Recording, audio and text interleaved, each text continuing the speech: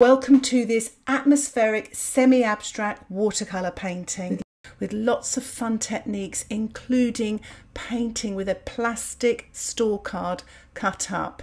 And I'm going to show you just this simple painting using just two colours. Shall we get started? This is the photograph that I'm using, and you can find this on pexel.com, and the link for this is in the description below.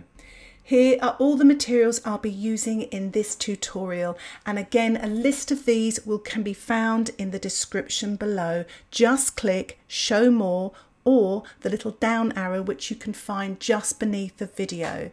I'm wetting the paper. I'm using hot press paper, but you can use cold press paper, and it is 9 by 12 inches, and I'm using a large flat soft brush, and I'm wetting the sky area. I'm using Indigo as a starter. It's a nice grey, but you can use any grey. I'm using my size 10 round black velvet brush, and believe it or not, instead of my ordinary plastic palettes or tin palettes, I'm just using a piece of watercolour paper, and I'm applying this Indigo wash wet into wet, leaving little gaps there for the sky, making the paint darker here and there. But this is a very, very loose technique. It's not sort of the formal sort of traditional way of painting in watercolour. It's very, very loose, and that's the reason why I'm using the hot press paper, because the paint really moves.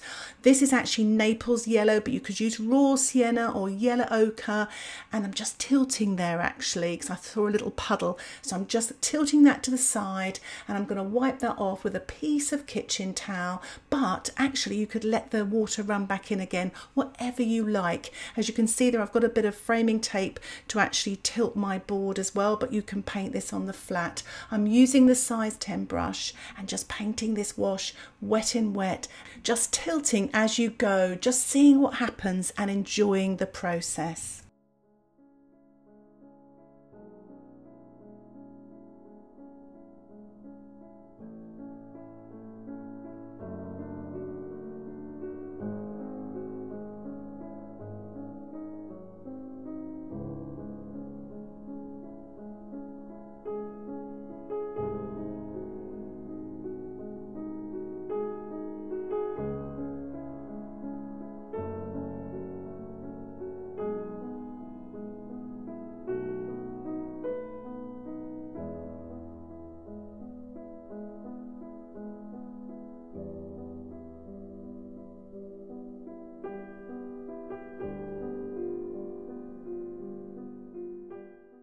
It's so lovely, just all this tilting, and you get the little bits where it's drying off a bit, so you can see that white cloud there. I've given it a little spray with my spritzer bottle, because if the paint's drying a bit, you can get it moving again. But it's just, you're almost getting these other layers, and then it's not actually drying, so it's quite magical. But just remember, if you want to clean up a little bit, have a little bit of kitchen towel on standby, and you can just mop up your little drips and things like that. But isn't it gorgeous there, the way the sky is developing?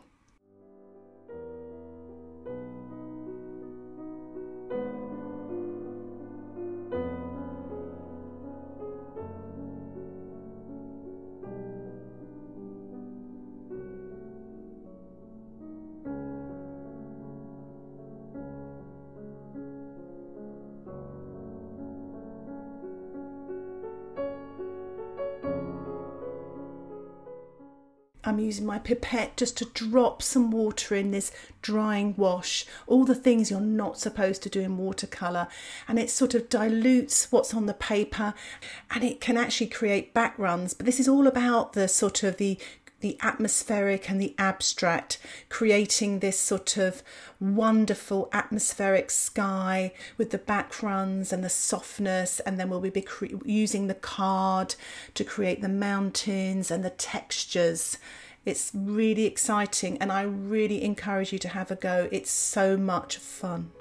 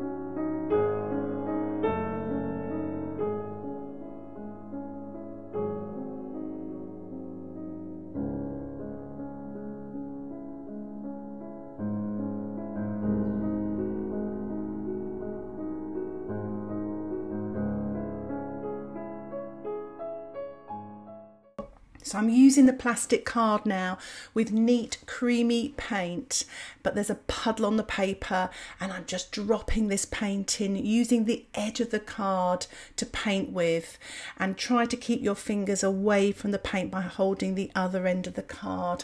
It does get a bit messy this, but as you can see you get lots of accidental sort of mistakes in a way, but you kind of just go with it, see what happens.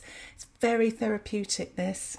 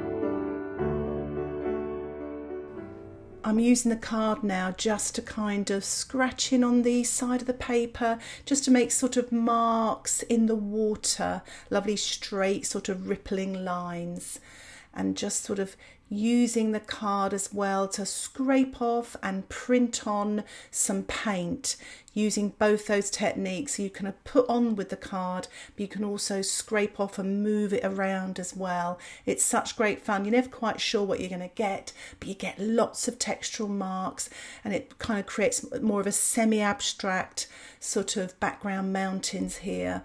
And I'm just take your time as well. It's not a race. You don't have to hurry. Just see what happens. And everyone's got a different take on this, a different feel for it.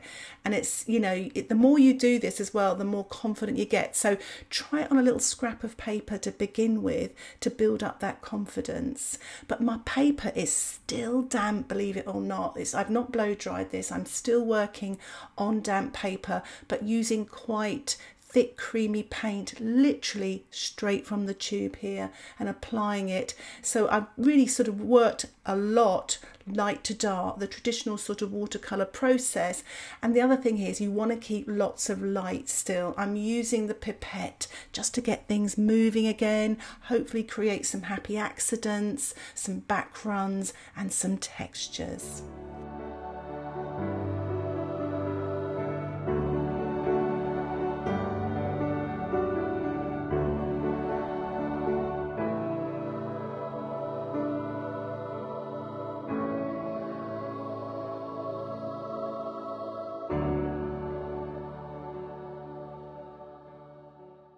As you saw there, I just really got rid of a lot of paint there to get the light back, and I've used a bit of kitchen towel as well just to sort of take off that paint, because if you see the reference photograph, there's a lot of light in that body of water. I think I'll leave it there for now. I don't want to overwork this painting. Can you believe it? I've really basically just used one colour, the indigo, and actually you could use lots of different dark colours, so why not give it a try? I'm just removing my framing tape just to reveal this lovely white border. I have had a few leaks, but I'm really pleased with it. I feel like I've had a bit of art therapy, so why not give it a go? If you'd like to see more videos like this, why not subscribe to my YouTube channel and you'll get updates of my latest videos.